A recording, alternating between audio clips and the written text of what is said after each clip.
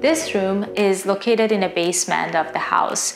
It's pretty small and it does have a lot of structural issues. We have beams going across, we do have posts, the ceiling is low, but it does have a deck on the other side of the wall, but there is no access to this. What I'm proposing is open up the area, open up the wall, and create an indoor-outdoor bar, sort of a kitchen idea. So the client can barbecue and have an access to the full kitchen inside. The door opens like to the patio. And in order to do that, we did demolish the space. We kind of look at the structural issues that this room has, where the beams are. We had our structural engineer take a look at it, and I'm going to show you this journey, and I'm hoping you enjoy it.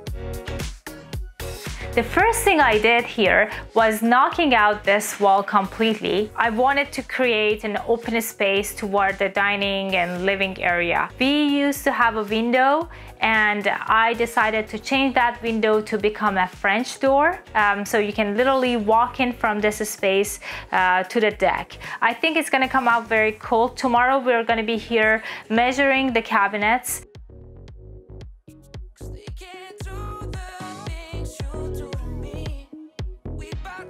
The door made such a big difference. You know, the fact that you have a door to walk into the deck, it just gonna feel more open, and it feels amazing. One thing about the style of the door, we matched the door with the rest of the house. As you can see, there is cedar inside, and also outside we have the vinyl white, because the rest of the house has been done that way. So in that case, we couldn't change only one door.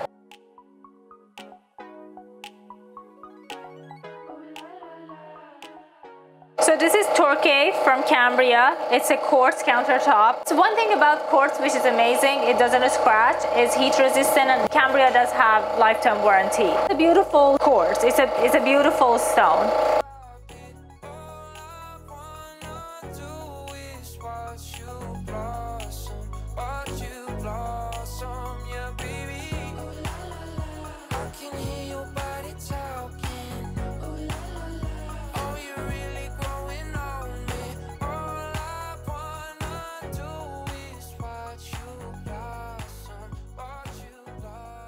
We are done this renovation, and now I'm going to take you through the final result. The room is in a basement. My client just to use it as a storage. It was small and impractical. She asked me to come up with a design to make this space more usable. The room was right beside the deck, but it had no access to the deck. I thought it would be a good idea to turn this space where my client can spend time with the family and entertain. The floor used to be wood, and we switched it to a new tile, which is more practical for a space like this, which is more indoor-outdoor, and it's easy to clean. I've designed new custom cabinets. The cabinets are made of laminate, and I went for very light gray to keep the light feeling in the space.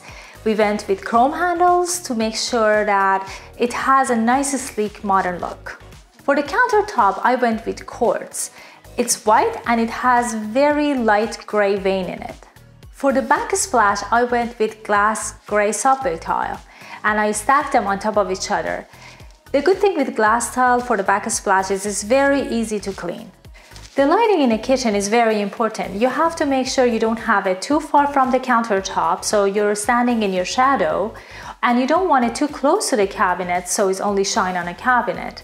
I have two types of light in this kitchen. One for general lighting, which is on the ceiling, and I also have task lighting underneath of the cabinets. All the appliances has been chosen based on the limitation in space. One thing that I should mention that I really like is this dishwasher that has two drawers, so you don't have to turn on the whole dishwasher if you don't have enough dishes. So definitely is more energy efficient. I also really like how sleek that stainless steel look is in this kitchen.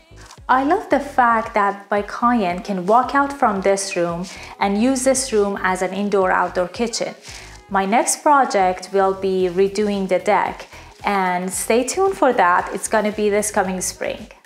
Renovation has its own challenges. This room was small, but it still had a lot of challenges, such as moving beams, cutting down concrete, opening walls, and we just needed to make sure that everything is structurally done properly. Thank you so much for watching this video. Let me know what you think in the comment below. Give us a like and make sure you subscribe so you don't miss the rest of the video in this series.